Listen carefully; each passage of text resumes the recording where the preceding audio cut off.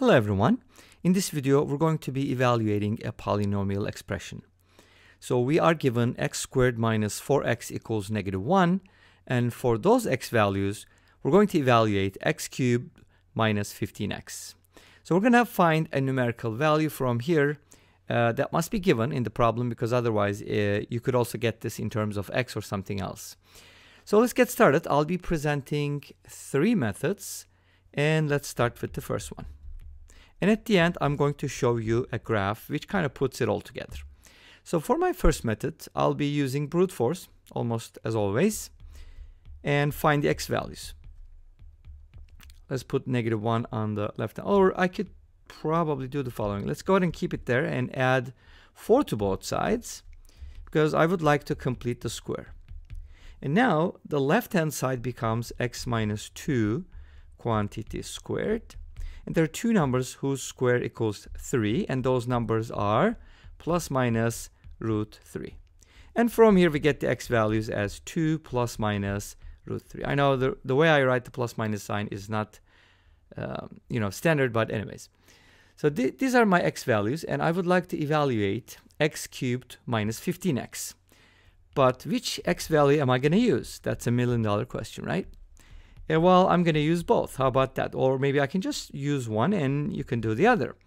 So let's go ahead and replace x with 2 plus root 3. Since it's positive, I would like to test that. So I'm going to cube this and subtract 15 times the same thing. Okay.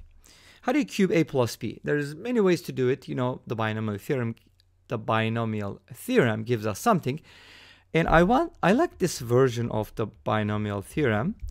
I want to write it as a cubed plus b cubed plus 3ab multiplied by a plus b. This kind of keeps it a little bit more organized, and to me it seems a little easier and more convenient. Anyways, 2 cubed is 8, root 3 cubed is 3 root 3, plus 3ab is going to be 6 root 3, and then multiply it by 2 plus root 3.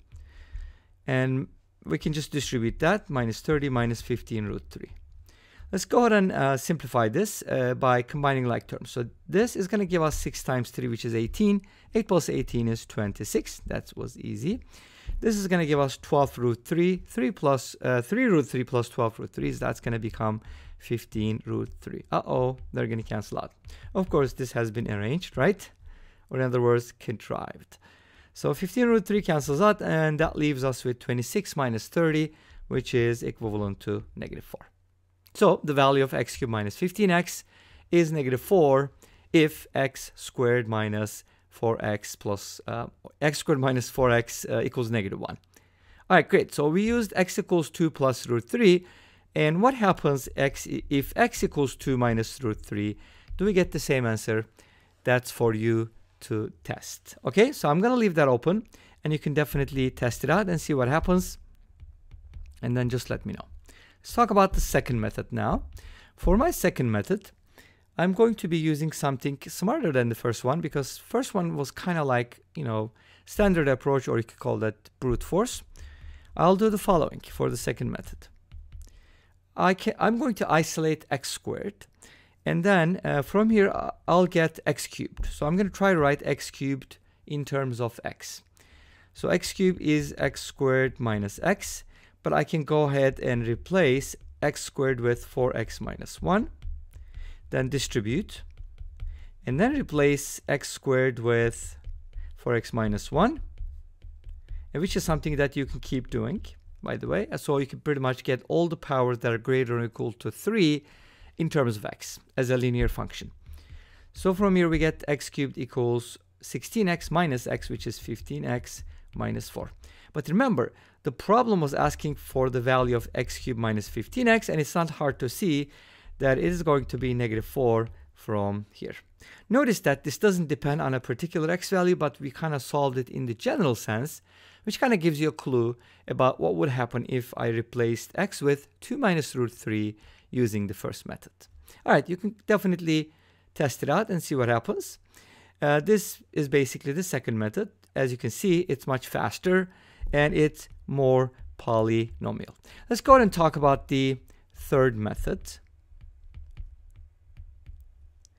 my third method, you know, a lot of times I don't really do third method, the three methods, but polynomials sometimes allow you to use more than two methods. So for my third method, I'm going to let x cubed minus 15x equal k. And obviously, this gives us a cubic equation if you put everything on the same side. So remember, I'm trying to find the value of x cubed minus 15x, given that x squared minus 4x is equal to negative 1. So if I find the k value, then I get the answer, right? That's what I'm looking for. So I'm looking for the k value. Let's put everything on the same side and solve for k. But I don't really have anything to solve for k here because it's a cubic and, you know, I can't solve for k from here. So I need to use the other information. What was the other information? The other information was that x squared minus 4x is equal to negative 1. How about turning this into a polynomial like the first one? Let's add 1 to both sides. And obviously, this is an equation and it has two roots, x sub 1 and x sub 2, right? But guess what? X cubed minus 15x minus k equals 0 for the right k value if x squared minus 4x plus 1 is equal to 0. So for those x1 and x2 values, this equation is also going to be true, which means x1 and x2 are solutions of that equation as well. But that is a cubic, and it has three solutions, which means that they are sharing these two solutions. In other words, from a polynomial perspective, we can safely say that x cubed minus 15x minus k must be or is divisible means no remainders, by x squared minus 4x plus 1. This is awesome. Why?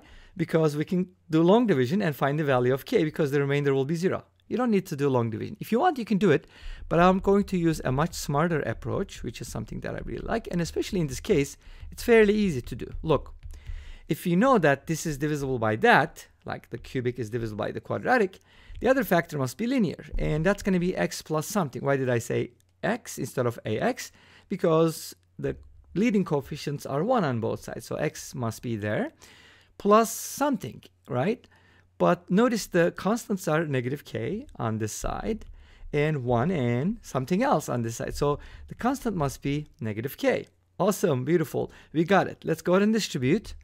This is what I mean by the polynomial perspective. So we're kind of doing it the polynomial way. X cubed minus kx squared minus 4x squared plus 4kx plus x minus k. So I distribute everything and then set this equal to my cubic on the left-hand side because they're equal for all values of x. And here, let's put it together like, you know, combining like terms, so on and so forth. And now we have an equality. That's true for all values of x. But this implies that this number here must be 0 because there's no x squared on the right-hand side. And the coefficient of x is negative 15. So this gives us a system. K equals negative 4 and k equals negative 4, which means k equals negative 4. And we were looking for k, so the answer is negative 4. And this brings us to the end of this video. Thank you for watching. I hope you enjoyed it. Please let me know. Don't forget to comment, like, and subscribe. I'll see you tomorrow with another video. Until then, be safe, take care, and bye-bye.